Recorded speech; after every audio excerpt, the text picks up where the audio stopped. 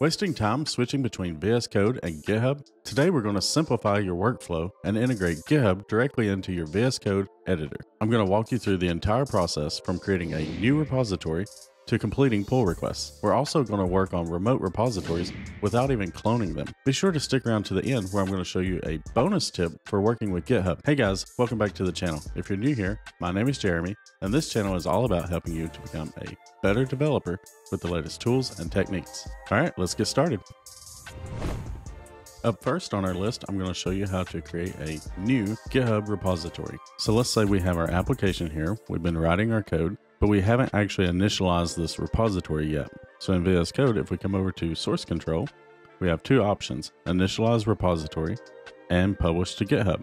If we choose initialize repository, it's just going to initialize the local repository on our local machine. If we choose publish to GitHub, it initializes the repository and then also publishes it to github.com. So in this case, I'm just going to click on publish to GitHub, and you may get a prompt asking you to sign in. Just go ahead and do that and then come back to the video. So here it's asking us for our repository name and whether or not we want it to be private or public. I'm just going to call it My Awesome App and make it private. And now we can see that it's successfully been published to GitHub, and we can click on this link to open in github.com. So I'm just going to click that. And in the browser, we can see that github.com has initialized the repository, and here it is. We can also see that it committed the code and called that first commit. And that's all there is to it for creating a new repository in GitHub using VS Code. Now let's take a look at cloning a repo from github.com locally so that we can work on it in VS Code. So back in VS Code, if we open up the Explorer, we can see we have this option to clone repository. I'm just going to click on that. And then we have the option to clone from GitHub. I'll choose that. And then after some loading, we are presented with a list of all of our local repositories. But we're not limited to just that. We can also search for other repositories that are public. So for example, if I want to search for the Angular repository, I can see that I could clone the Angular repository to my local box. I'm just going to clone the repository that I just created, My Awesome App. And then we get a pop-up asking us where we want to save the code. I'm just going to click on Select as Repository Destination. And now it's asking us, do we want to open this in this VS Code window or open it in a new VS Code window? I'm just going to click on open, and now I'm ready to start working on this local repository that was cloned from GitHub. Now let's take a look at creating a new branch. So if I come over to source control and click on the little menu up here, I can choose create branch. We'll give this branch a name. So feature/my new feature, and hit enter. We could have also done that with the command palette using Command Shift P, create branch, and selecting that. So now let's go through the process of changing the code and publishing this branch. So I'm going to come back in here, and I'm just going to modify the README. So I'm just going to select all and say My Awesome App and save that. Now if I come back to source control, I can see my changes, and I have an option to commit the code. So I'm just going to stage my changes and then just say updated README and then click commit.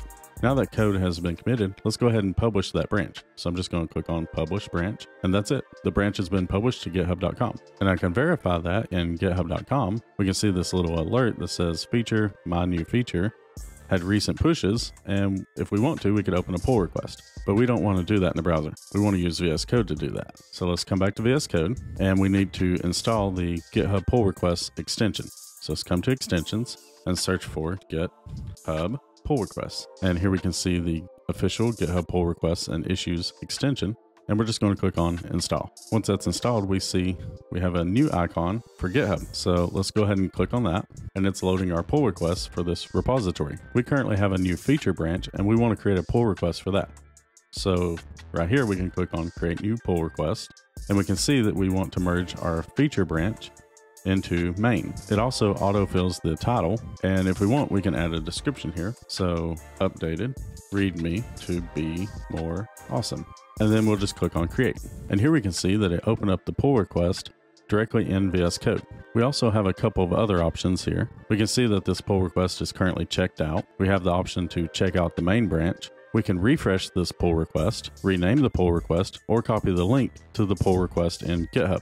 We can also copy the vscode.dev link for this pull request. So if we click on that, we can paste that into the browser, and it opens up VS Code in a browser hosted at vscode.dev, and we can see the code from there. We can also modify the code and just work on this in the browser. This feature would be used if you want to send a link to your pull request to a teammate so that they can take a look at it without them having to pull down the code or change their current working environment. So back in VS Code, we can see that we have the option to merge the pull request using create merge commit, squash and merge, or rebase and merge. Creating a merge commit includes the entire history of that branch and adds an additional commit for merging the branch. That commit may be called something like merge pull request number 1. Squash and merge squashes all of the commits on that branch and just merges it in as one commit.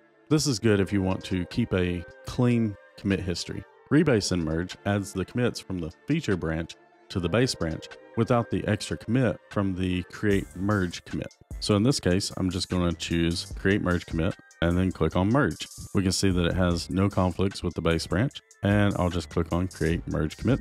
And now the pull request has been successfully merged. Now we can choose delete branch. We're going to delete both the remote and local branch. And now if we come back over to GitHub, we can see that we have no open pull requests. And in source control, we can see that we're on the main branch and we need to pull down 2 changes. That would be the commit for updating the README and the commit for the merge.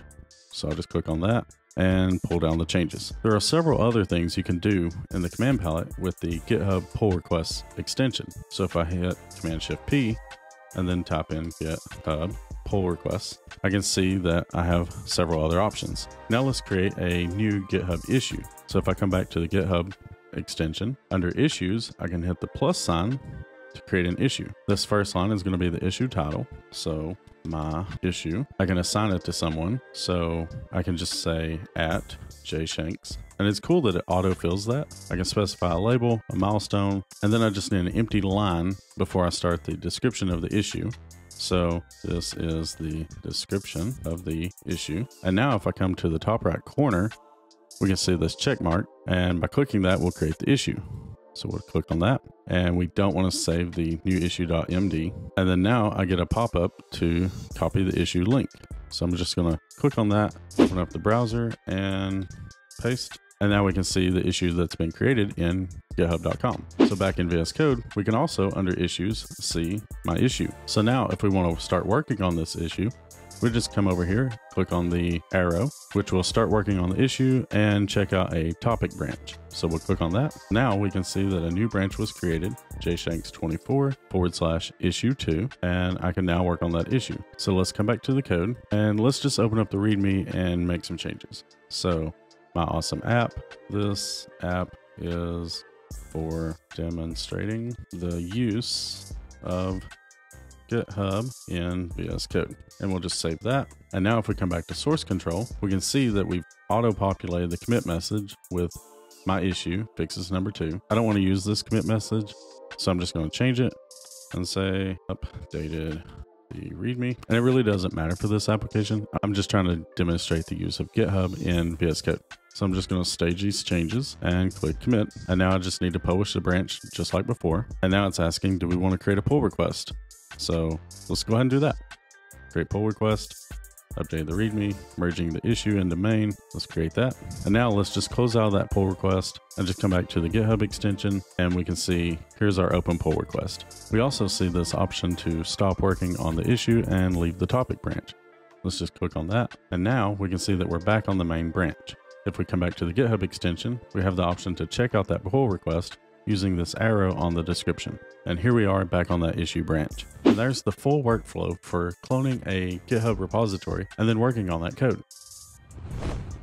Now let's take a look at remote repository workflows. So back in VS Code, we need to come to extensions and search for GitHub repositories. And here's the extension, GitHub repositories, and just click on install. Once that extension's installed, you'll see that you also get Azure repos and remote repositories. That's totally normal. Now we can see that we have the remote explorer. And if we open it up, we have the option to open a remote repository. So I'm just going to click on that. And here we can see that we have the option to open a repository from GitHub, open a pull request from GitHub, or open repository from Azure repos. We're just going to open a repository from GitHub. Just like before, we're given a list of the repos we own, but we can also search for other repos such as the Angular repo. And there it is. I'm just going to work on the My Application repo.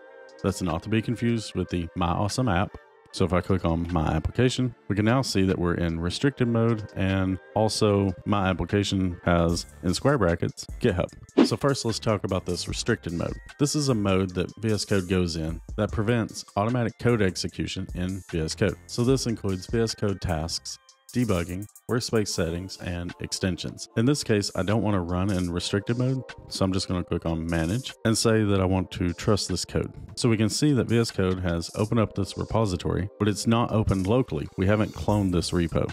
VS Code is running in what's called a virtual workspace, and there are some limitations for running in this virtual workspace. So for example, if we come to debug, we can see that we can't really debug because that would be actually executing the code locally, and we don't have the code. If we open up the terminal, we see that we actually can't run the code there either. VS Code tasks will not run in a virtual workspace, and there's going to be some limited language intelligence. This includes GoToDefinition and IntelliSense. It's also important to note that some extensions won't work the way you expect, or may not work at all. This is dependent on each extension and whether or not they've been written to work in a virtual workspace. If you need any of these features, you should definitely clone the repo using the method we talked about earlier. So now you may be saying, well, what's the point of this? So the point of this is you can make simple, safe changes without actually checking out the code, such as updating the README or working on other things like that, and then just publish your changes right back to GitHub. So now let's just go over creating a branch. It works just like before. Come to source control, open up the menu, and create a branch. We'll just call it feature, my new branch. And we can see that any uncommitted changes are going to be applied to the new branch. That's totally normal.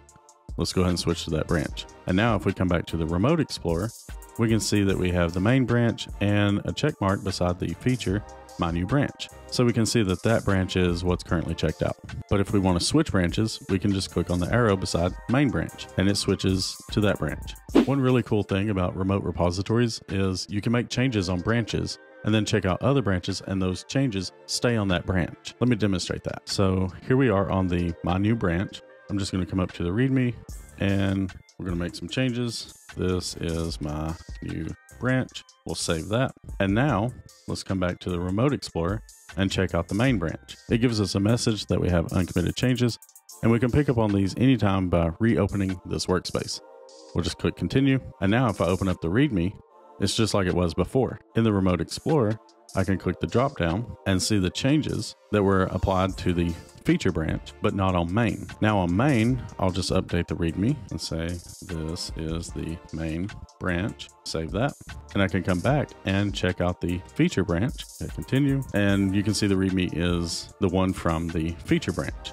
We can also come into the Remote Explorer and right click on this README file and say apply changes. This will apply the changes to our current working branch. I'm not going to do that in this case because it'll probably just throw a conflict error. We can also come down to the GitHub pull requests and create a pull request or an issue, just like we're working on the code locally. So all in all, I find the remote repositories to be a good extension for just checking out code and taking a look at it and just making simple changes.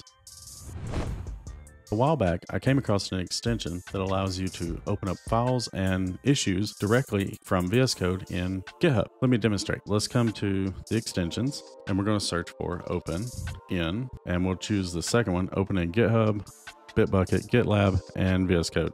We can see that it has 1.8 million installs, and I'm just going to choose install. Once that's installed, we'll come back to our code. And now if we right click on a file, we can see 3 additional options: copy GitHub link to clipboard, open in GitHub, and open pull requests. Let's just choose open in GitHub, and we can see that our browser opens up with that file directly in github.com. We can also choose open pull requests, and we can see that it opens up the latest pull requests for that file. I use this extension to send links to files and pull requests to some of my teammates when I'm working with them. And that's all for this week's video. If you found this content helpful, check out this other video where I go over the best Git extensions for VS Code. Thanks, and I'll see you in the next one.